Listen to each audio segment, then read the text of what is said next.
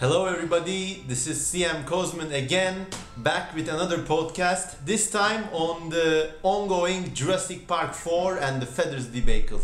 Now, as many of you may be aware, in our little paleontological ghetto, a lot of feathers are being ruffled over the decision by the producers to not include any feathers in Jurassic Park 4.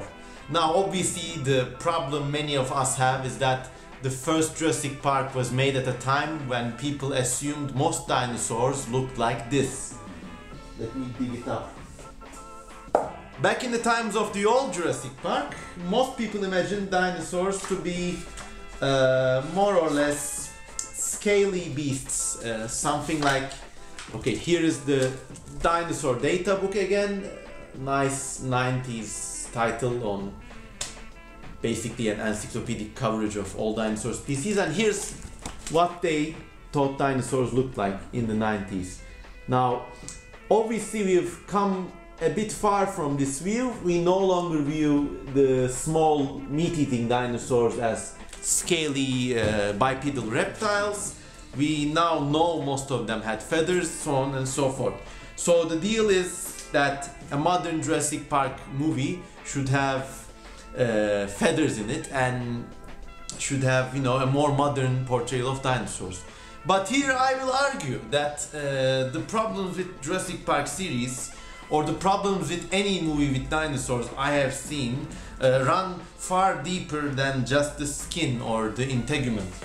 Now, to begin with, my problems with Jurassic Park. Now, I know it's too easy for a fan to rant on YouTube, but nevertheless, here we go. That the whole Jurassic Park thing has become iconified. It has become like the chapters of an opera. Like in every movie after the first, there were the expected scenes. You had the sort of act where T-Rex comes in and eats somebody. You had another act in which the raptors attack, and you had another act in which some sort of new dinosaur is expected to crop up, and you had another act in which people go at the big plant eaters, or like the whole harmony and nature thing going on. So basically, right after the first movie, the Jurassic Park series degenerated into a series of expectation fulfilling movies in which you pretty went knowing what you would see. Now, I believe in any movie with dinosaurs, this is a more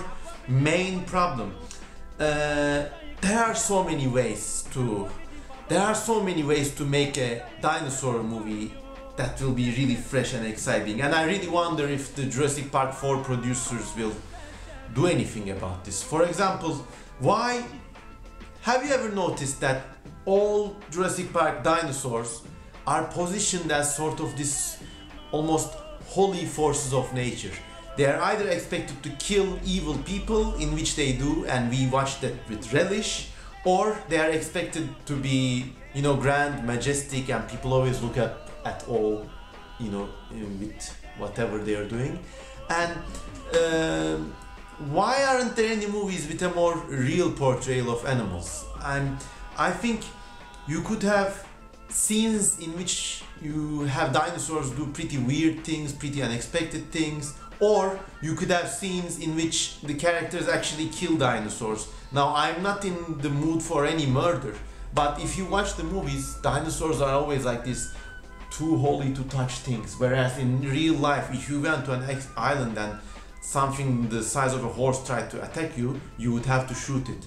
And more realism could make movies work. Heck, in fact, the whole concept could be taken to such strange new places. Like, imagine it could be something like The Lord of Flies on an island, where the dinosaurs would just provide the backdrop as a necessary evil, driving the characters to show the true weirdness in them.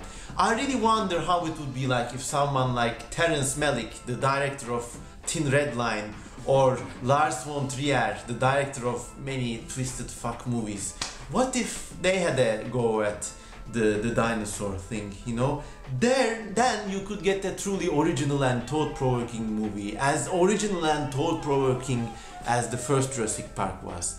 And you know, in saying this, I want to return to the whole feathers and the scales issue, and I will propose that if somebody tried to do a dinosaur movie in a more sort of human nature, more unexpected sort of way, a more maybe European streak of film direction, then that director would have a gold mine in the recent series of feathery discoveries we have. Now, imagine like instead of a running monster, you have something like, you know, one of those weird owls that change shape. Now, imagine you have a dinosaur that's clad in feathers, but you don't even know what it is. It's something like this. I will pull out the great Dinosaur Art the Dinosaur Art volume. Now, imagine instead of a scaly monster, you have something like this, you know, it just stays there, and you know, maybe it puffs up its feathers and changes shape. It looks at you like this with weird sideways glances, and you know, because it's a bird-like thing, it does this real weird noise like, and obviously I'm going off here, but you know, you could have far more creepy and weird possibilities. You could have really fascinating things. You could show these things and never tell they're dinosaurs. They could be like these weird psychological monster things, and you never need to reveal that, and you would have such a bigger impact on today's viewers.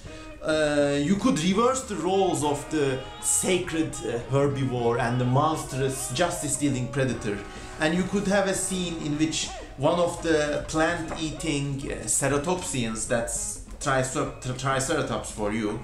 I will come to that, 1 second.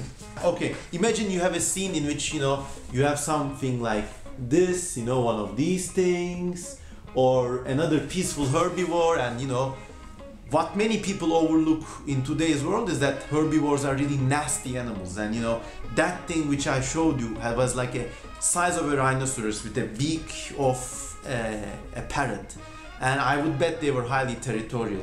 Imagine a scene in which, you know, one of these very sacred herbivores is actually more dangerous, you know, something like this one here. Imagine a scene where something like this proves more dangerous than a predator because it's territorial or whatever. It bites a person in two just because he perceives them as a risk, or whatever. You know, there could be many weird things like that. Or imagine a scene from, I'm gonna plug our book here. Imagine a scene from All Yesterdays. Have you seen this book?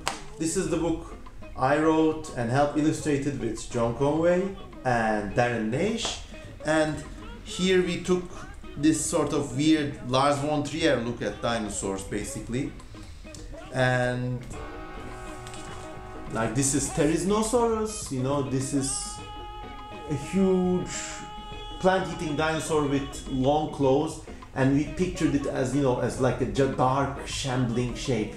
And you know, if there was a really awesome dinosaur movie, it would have all these like weird, cryptic, unidentifiable animals that do not serve as metaphors or forces of nature and prove equally dangerous or curious or non-effectual towards a cast of characters whose main deal isn't getting off the island, but whose psyches make up the main bulk of the story. Now, there's a dinosaur movie I could watch. Without going off into too many tangents, I'm telling you, Steven Spielberg, Lars von Trier, or I don't know, whoever you are, maybe you'll watch this podcast too, and if you make this movie, I'm promising you, there's money in it, there's fun in it, and by golly, there's scientific accuracy in it. So, that was my 4 cents about the issue. Sorry if I wandered off too much, but basically, you know, come on, man, movies are becoming such tirades, they are becoming so structured. You know what to expect when you see a movie, not a dinosaur movie, any movie. You know, you know which scenes you're gonna be treated to, and somebody's gotta break the mold, and I hope someday somebody breaks the mold with dinosaur films too. As always, have a nice day and peace out. We can always expect better movies in the future. Ciao!